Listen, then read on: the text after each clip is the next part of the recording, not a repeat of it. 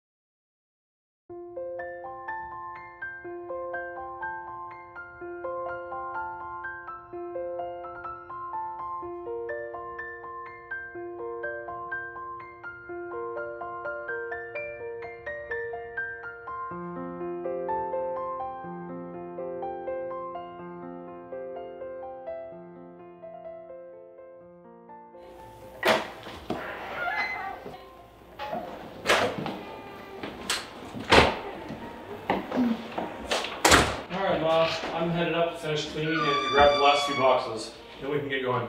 Can you please hurry, Dad? I've got to get to practice. I can't believe it.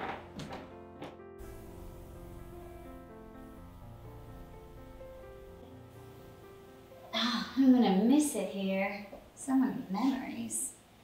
Yeah, well, 50 years in the same place will do that to you. And don't get me wrong, I miss your grandpa too, but I'm gonna miss this place. I suppose the new owners will finally fix this banister. How come you and Grandpa never did? Well, for your grandpa and me, this banister was a reminder of a really difficult decision we had to make. Turned out to be one of the best decisions of our lives. What do you mean? Well, I know it's hard to believe, but when your grandpa and I were younger, we argued a lot. We were both young, passionate people, and we each hated to admit we were wrong. Bad combination. But Grandpa was always such a happy-go-lucky guy. Oh, not always. Once, a long time ago, I think your dad might have even been younger than you are right now. Your grandpa and I got into it. Oh, his job was stressful, money was tight. We both had a lot of unrealistic expectations of each other. of life in general. What happened? An accident. So, your grandpa and I have been arguing, and I told him I did not think I could do this anymore. More of the arguing, day after day, week after week. Not to mention the effect it was having on your father. You said there was an accident? Yeah, so your grandpa and I have been arguing yet again. Your father heard it. He got upset. So your father comes racing down these stairs at top speed, crashes right into the banister. Broke his arm. So that's where that scar came from. His arm was never the same after that. Neither was the banister. But seriously, it took your father's accident to put our perspective back where it always should have been. Not on our own irritations, everyday limitations, and helping each other, you know? Celebrating the small victories, becoming the best version of ourselves. I never knew that. That sounds hard. Well, it was. But your grandpa and I decided then and there, that night, that we were going to stick it out, no matter what it took. Well, it's a daily decision, but it got easier over time. I'm sorry, Nana. I wasn't. Aww. I'll be alright. Hey, what's going on down here? Oh, just reminiscing. Well, I hate to break up this love fest, but the truck's all packed with the exception of these 2 boxes. And we need to get you to practice. I'll be up in a minute. Let me get this for you, Grandma. Don't be too long. Thanks.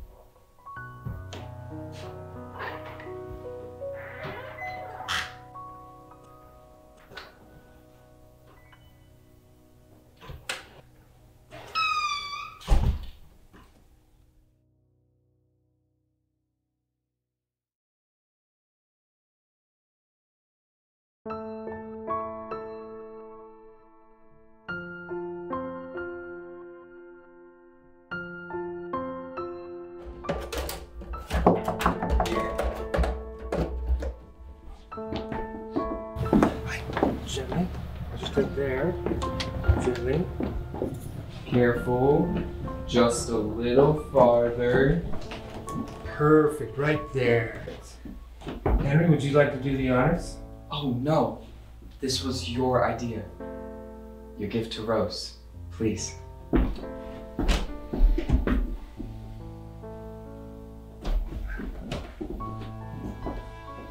Oh, Father. It's beautiful. It's more than I ever could have wished for. It was the least I could have done. Your brothers and the men down at the hardware all pitched in and helped as well.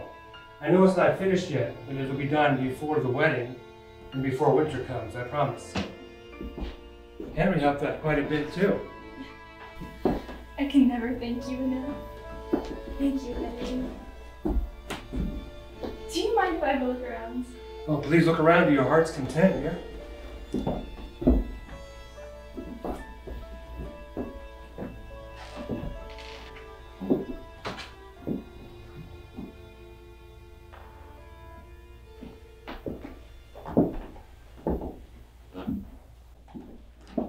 Oh, sorry.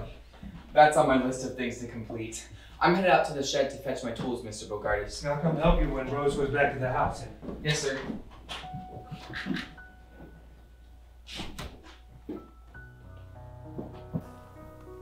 Father, what's this?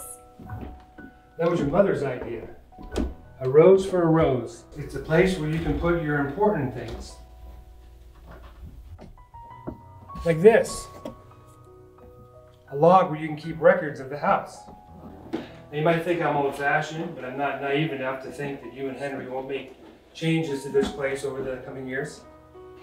I don't even live in this house yet. I can't even think of changing it.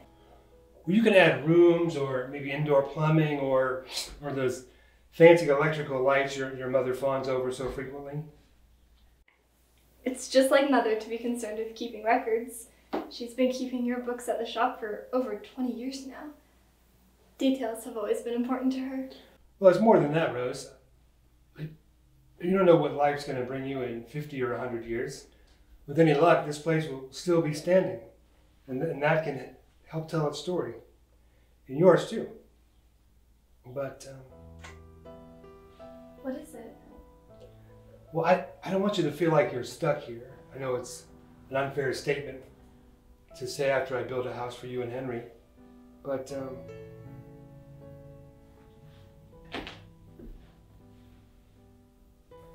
your mother's not doing well. She's not getting any better. And I need your help. I know, Father. And I'm here.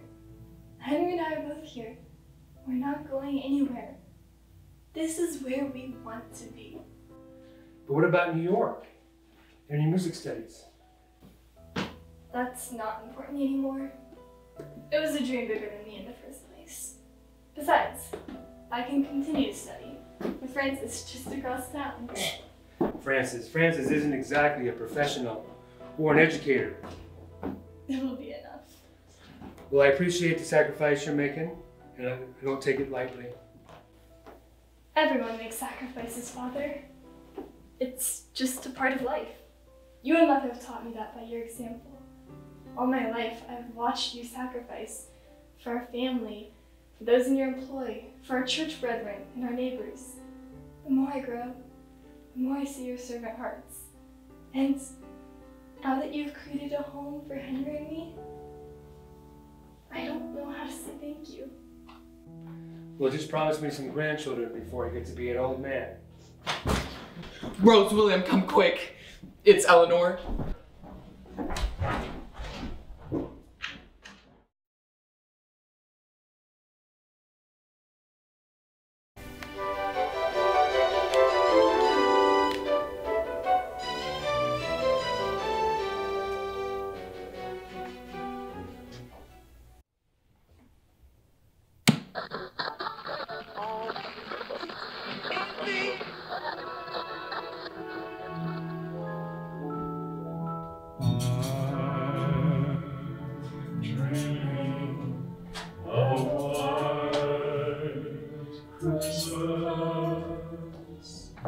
Just like the star you sow,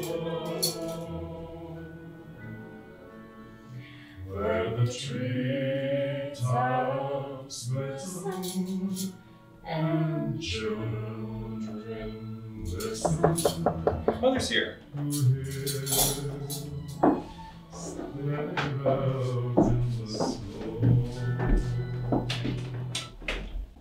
Hello. Hello, sweetie. Hi. Oh, Merry Christmas. Merry Christmas to you too, Mama. And you too, Ernie. Merry Christmas. Let me take your coat, Mary Ellen. Why, the roads are really bad out there. Not to mention your front walk. I shoveled the front walk once already this morning. Well, it's not fun to drive in, but nothing says Christmas quite like a fresh snowfall.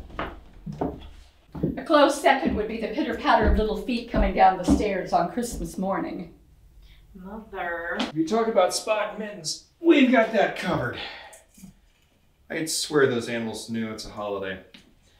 They had me up at 5:30 this morning with all their scuffling around underneath the tree. That's not what I mean, and you know it. Ernie, would you be dear and check on the ham at the oven? And bring in the tea service. Yes, of course, dear. Thank you. Here, let me help you finish. Oh, Grandma Rose would be so pleased to know you're using her good china and silver. Honestly, we should bring it out of the hutch and use it more often than we do. Couldn't agree with you more, darling. Well, I do wish you had let me to bring a dish to share, but darling, everything smells so wonderful.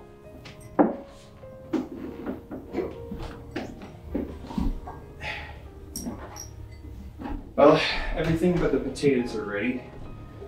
Probably another 20 minutes or so.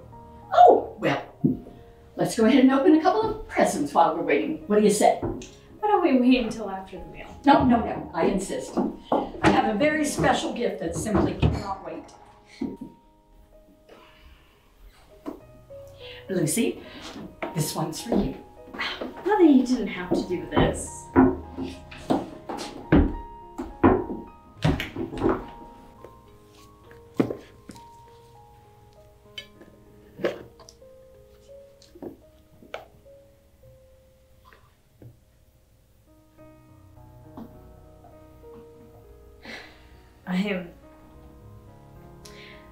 I'm not sure I understand. Well, you and Ernie have been married a few years now, and I'm sure a baby can't be too far away. I'm just encouraging it along, that's all. That yarn was from your Grandma Rose's collection, you know. Mary Ellen, I understand your good intentions behind this gesture, but I have to say this is just not the appropriate time or place. Ernie. Lucy, my dear. Ernie is well established in his career. You have created a wonderful home in this place, and you don't want to be a teacher forever, do you? Teaching other people's children? Mary Ellen, you are not my mother, but if you were, I tell you to— Ernie! It's all right. I'll handle this. Handle what, dear? Well, we weren't going to discuss it, but since you won't let it alone, Ernie and I have spoken to the doctors.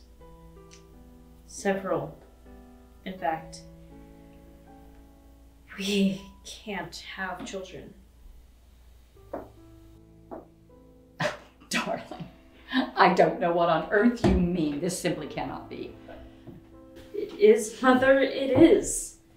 We're working to accept this. We also have spoken to Sister Anne at St. Catherine's about adoption. You would do this? You would raise a child who is not your own? Who is not family? I want to be a mother. We deserve the chance to have a family. Sister Anne said there's a good chance we'll get a baby, although there are older children in need of a loving home waiting. This is a lot to take in. I don't know how I feel about all of this. Here we are on Christmas Day, and you tell me I'm never going to be a grandmother? That's not what we're saying at all.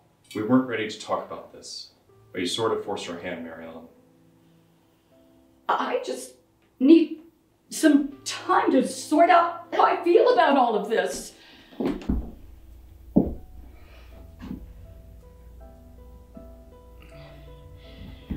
The snow's coming down harder now. I think I'd better get home. Mother, please don't do this. Don't leave.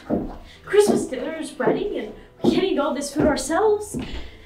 And we have gifts for you. Stay, please.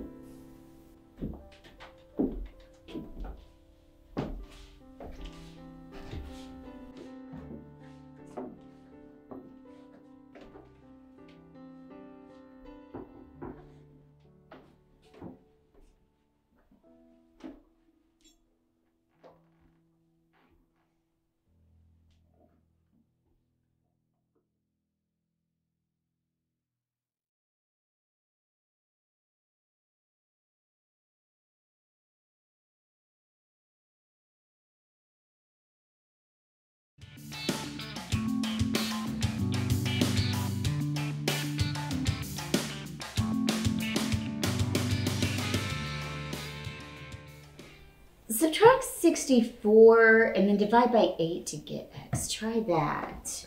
I don't know why we have to do this anyway. I'm never gonna need to solve for x in real life. Oh, now, honey, you don't know that. I bet your dad has to use algebra all the time at work. Well, you can ask him because he's going to be home soon. Now, what other homework do you have left? I finished my writing assignment, but I still need to read chapter 6 for American history. Okay, are you still on the Lincoln-Douglas debate? We moved on to the Reconstruction period. Oh, that's right. The South shall rise again. Oh, hi, honey. Okay, why don't you finish up that really good homework you got left, okay? And then we'll wash up your hands for supper. It'll be about 20 minutes. Man, another award-winning dinner in 20 minutes. Right, I got a frozen pizza. You know, something quick. So y'all have time to go see that movie you've been talking about. What's it called? Back to the Future. Oh no, I completely forgot. I can't tonight. Anderson needs me to go over these reports for the committee meeting tomorrow. No, Jonathan's been working so hard on his homework all afternoon. And he's been talking about that movie for weeks. I can't help it, Trish. What do you want me to do? I've got no choice. I've got probably another 4 hours of work ahead of me tonight. You're telling him. I should have known. Should have known what? That something like this could happen.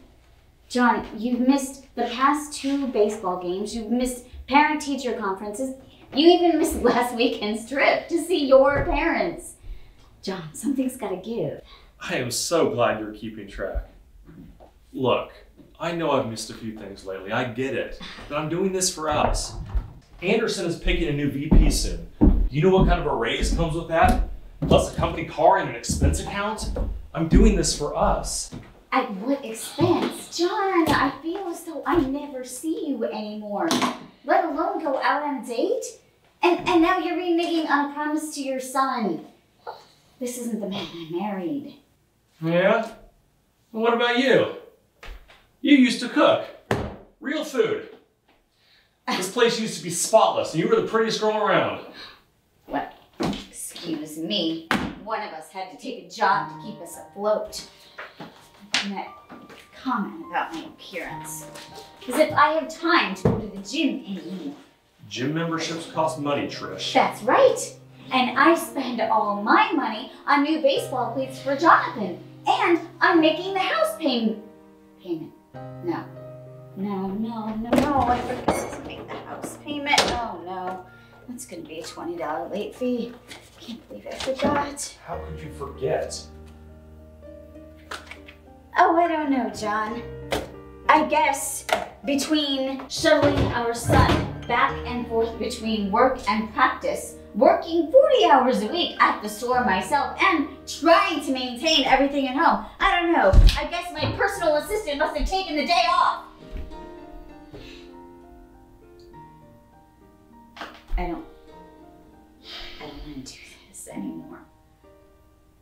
By this, you mean? This, all of it, the arguing, the nitpicking, the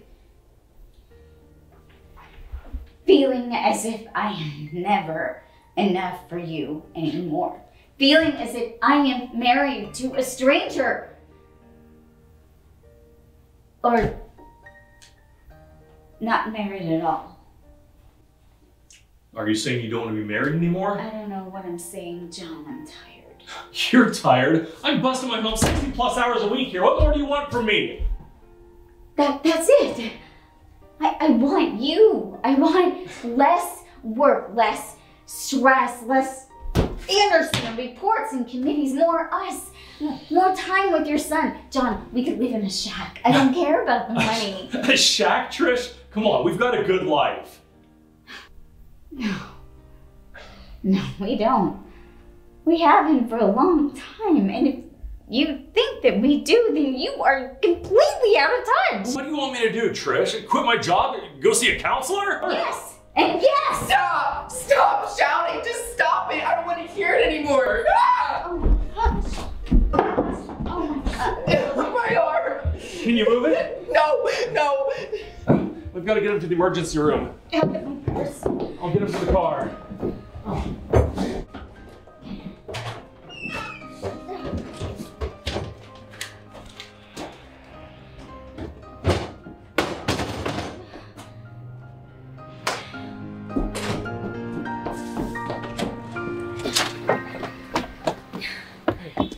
Jonathan's gonna be all right.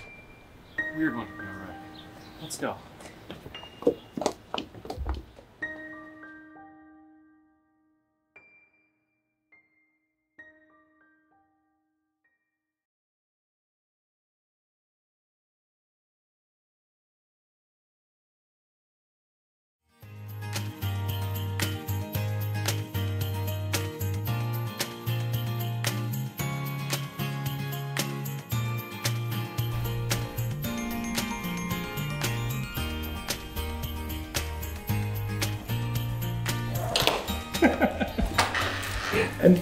And then he said, "You're not going to believe this, but I'm the bartender."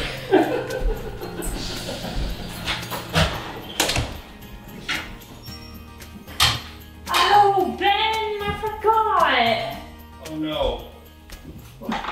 What? What did you forget? How incredibly charming this place is. Oh. We looked at it more than 3 months ago and all the bank paperwork.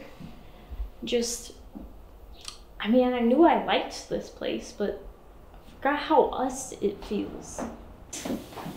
This is home for all of us. It'll feel even more like home once that moving truck gets here with all of our stuff. Where are they anyway? You know, I don't think I ever told you this, but ever since that first meeting with the real estate agent, I dreamed of this place every night for 2 whole weeks. This was going to be our house. You're right. This will be a wonderful place for us to start a family. No response. This is getting ridiculous. Did they stop for a steak dinner or what? Would you stop worrying? They'll be here soon. We probably better be ready. Speaking of which, I am claiming the upstairs room at the end of the hall as my new office. Hey, now where am I going to put all my comic books, records, and vintage toy collection? That I'm going to be sharing with this little guy someday. I'm kidding. I think it'll be the perfect place for your writing. Yeah, it has a great view of the magnolia tree out back, and the servants' stairs lead right into the kitchen, so I can refill my coffee anytime. I'll get your desk and shelf set up just the way you want. In fact, I better refresh my memory on the upstairs space right now. Okay. Well, if you don't mind, I'm just gonna stay down here and take a look around. Okay.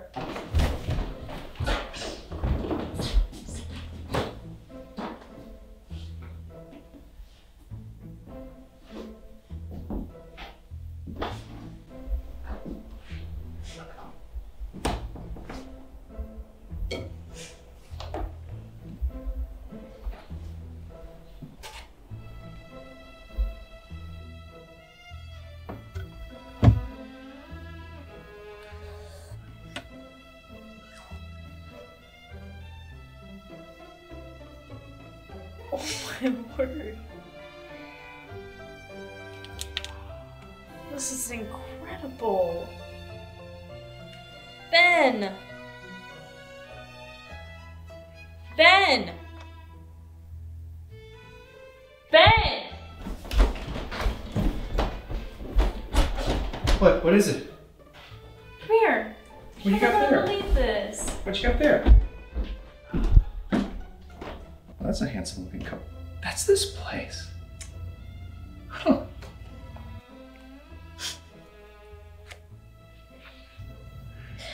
You know, I think I know what my next book is gonna be about.